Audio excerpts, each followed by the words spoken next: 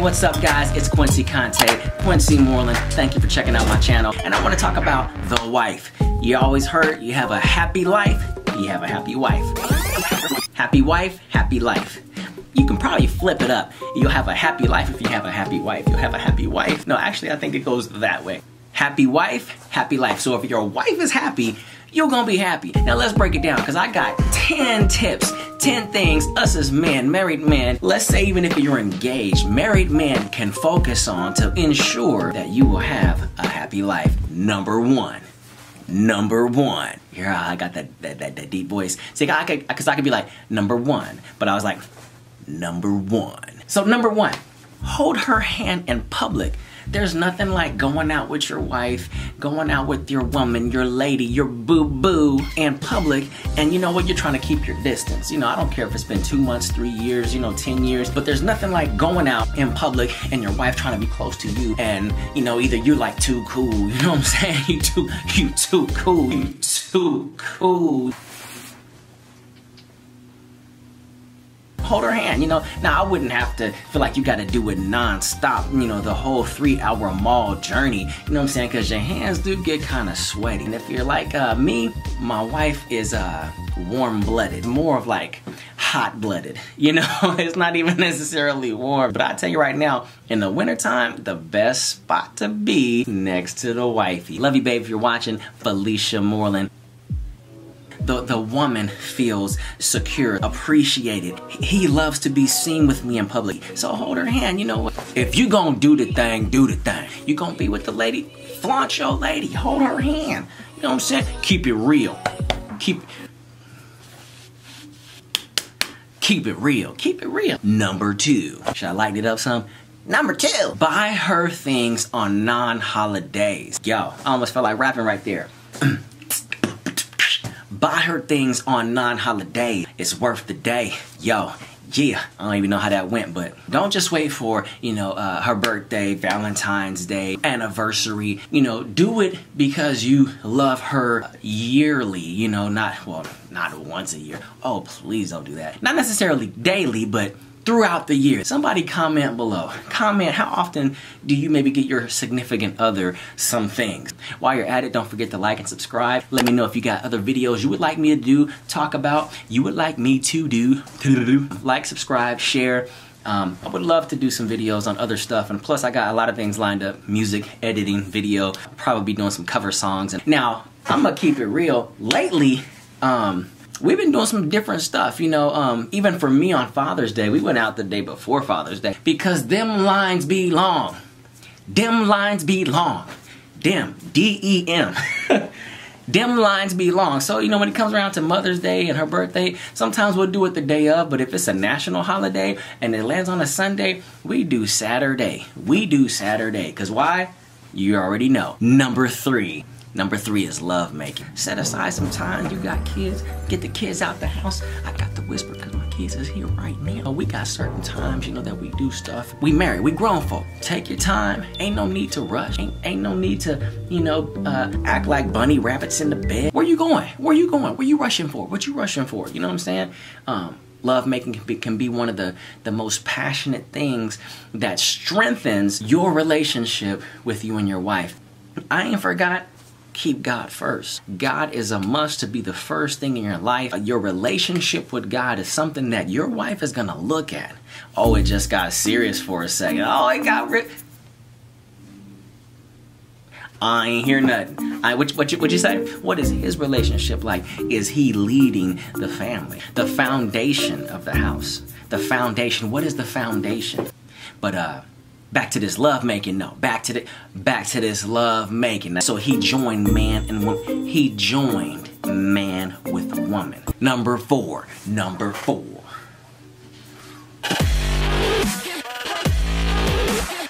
So now, tell her she looked good.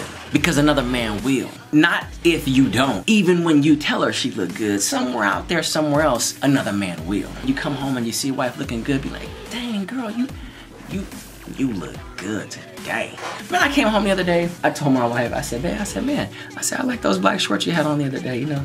And she's like, oh, okay, you know. I came home one day, man, it was like hot outside. You know, it was probably hot in the house, man, because I opened the door. I was like, dang! You know what I'm saying? Man, wife still got it. Anyway, tell her that she look good. She needs to hear from you. So that way when she hears it from you, when somebody else tell her that doesn't know that she's married, you know, it's like, tell me something I ain't heard before. Tell me something I don't know. My man tell me that all the time. You gonna have to come with something different. You gonna have to come with something different. Huh. You got to tell her, you know what? Baby, you look good today. I just wanna let you know you're beautiful. I'm hearing noises, right? Number 5, date night is a must. Date what? Date night. Not in the daytime, date night. At night. If it ain't once a week, maybe twice a month. To the movies, out for the park, you know what I'm saying? Have the kids somewhere else. If you ain't got kids, have the dog babysit, have the dog somewhere else, you know? Date night is a must. That time alone with just you and her. How it all started, you know what I'm saying? Reliving the date time, reliving the dating, coming home late.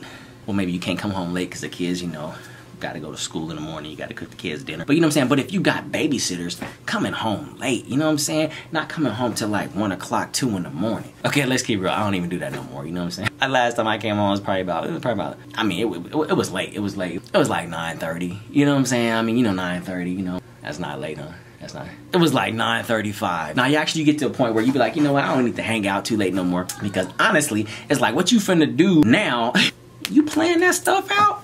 Come home 1 or 2 o'clock in the morning. We going to dinner. We going to the movies. Then I'm finna walk you around the downtown park area to the sunset. I'm finna hold your hand. And then we finna sit on the park bench and look at the stars. Then, boy, I'm about to, yo.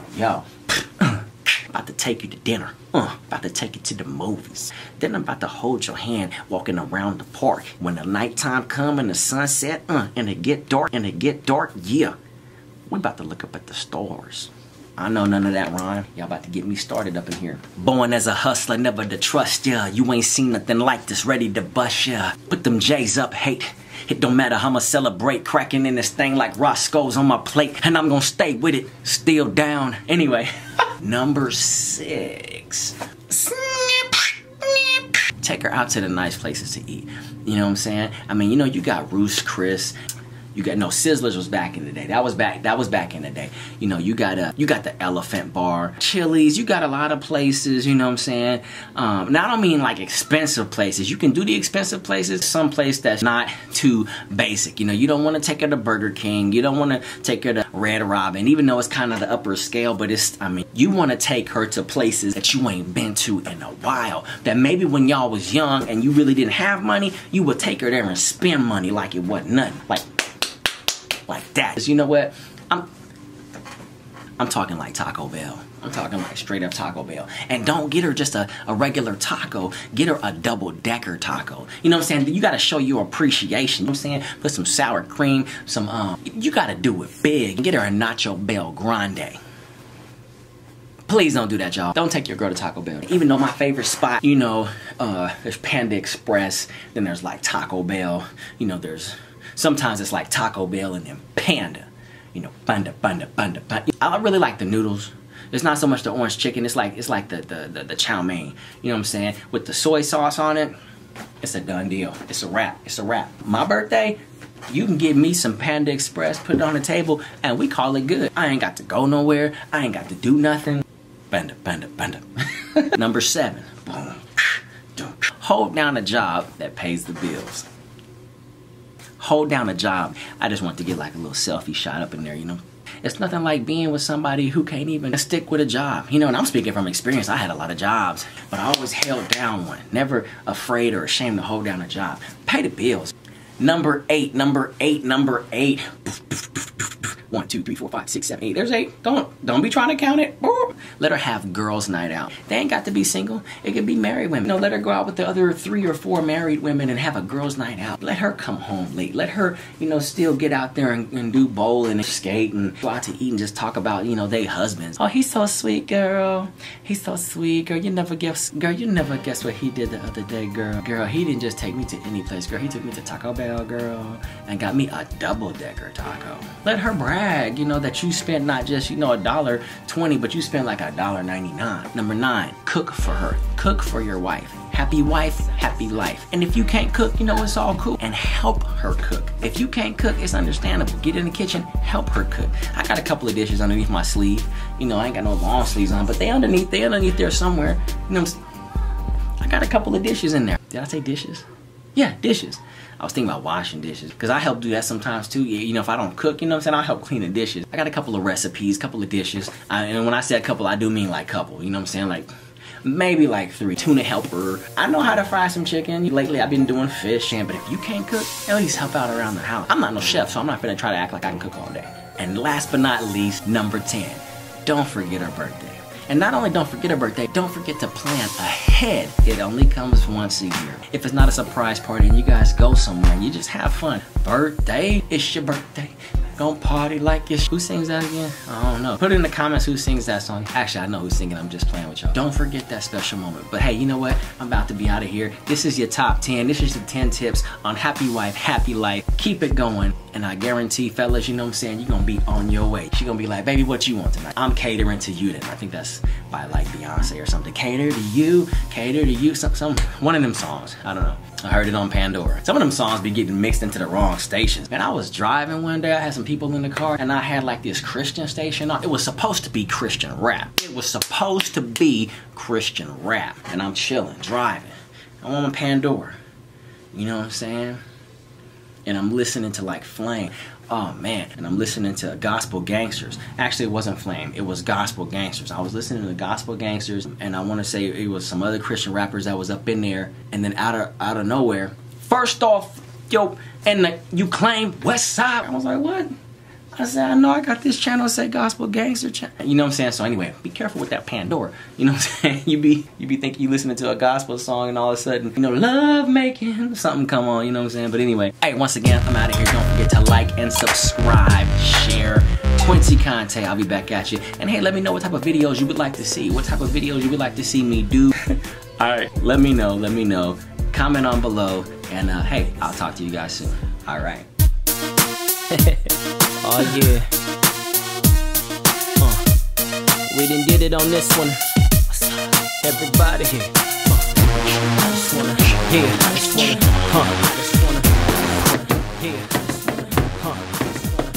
praise him.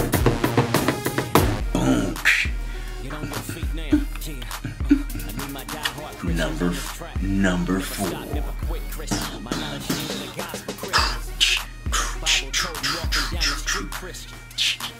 I cut out.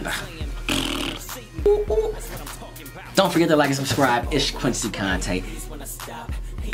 Number 6.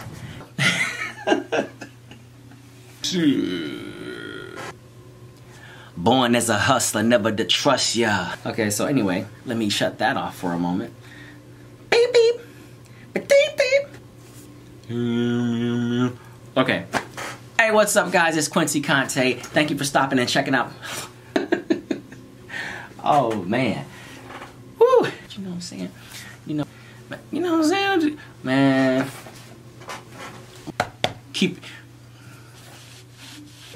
You will have a happy wife, happy life. Happy wife. Whoop, whoop, whoop. Get on your feet now. Yeah. I need my die-hard Christians on this track.